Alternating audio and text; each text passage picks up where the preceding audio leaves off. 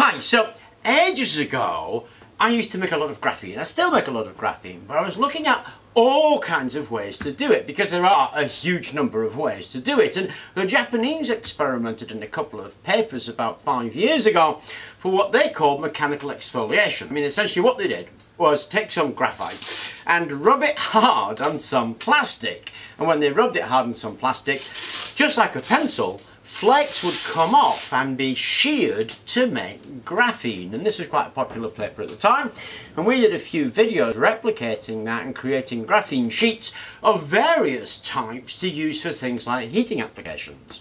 Now, I have an interest in the moment in parabolic reflectors for solar cookers and solar heating and solar sterling.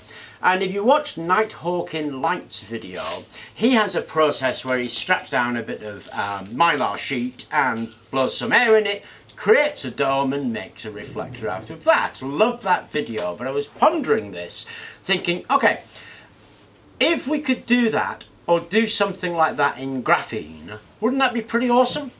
Now, I sent some graphene antennas out to a friend of mine who tested them, and he told me that they were 99.9% infrared reflective. So it should work really well as a parabolic mirror for solar reflection if we can make it. Now, during all that experimentation years ago, I discovered certain things. One is that the material matters. If you try to coat acrylic, it's an absolute nightmare. If you try to coat polypropylene or polyethylene, it is super simple. So, to test this idea out, I went and got myself a breakfast bowl made out of polypropylene. Nice smooth surface, got itself a convex shape. Now it's quite deep, so if we can do this, the focal point is going to be somewhere here-ish rather than somewhere out there because of the depth. So it's going to be around about there-ish, something like that. What we have to do to mechanically apply our graphene sheet is take some graphite, and this is 5 micron, and a bit of wool felt. And to be honest, all it requires is a bowl, graphite, felt and lots of elbow grease, because you just put your graphite onto here and rub it into the bowl, very little indeed, and you just rub it hard and you keep on rubbing it until you get that beautiful and shiny. So I was trying to think of a way to show you that this thing actually worked, and I came up with this. We're going to measure the temperature in the ambient. You can see it's 25 in the ambient. We're going to focus the sun with this a little bit. Now, it's not quite a parabola, so it won't quite work as well as a parabola, but we should get a significant increase in heat if we can stick this thermometer in the point where the sun focuses. So let's give that a go.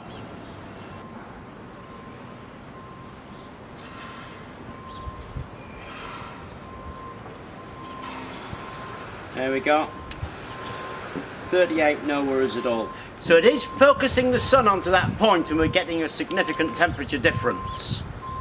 Okay, that was most assuredly proof of concept stuff, okay? We used the Japanese papers to mechanically exfoliate graphite onto the surface of a polypropylene concave bowl. We could improve that beyond belief. We need a better parabolic shape, which we'd have to make. There's a big question in my mind is, could you apply it flat and then stretch it into the shape that you would want? Because that would be super easy. And should anybody want to try that, of course, what you need is a sheet of polypropylene, some graphite and some wool and a bit of time. And you'll be able to try this out and see if you could do that. And if you can do that, let me know, because I'll be absolutely fascinated. And I might actually get round to it at some time or other, I'm not 100% sure, but we can make a graphene reflector for solar. I hope you enjoyed the video. Thank you very much for watching, and please do remember to like and subscribe.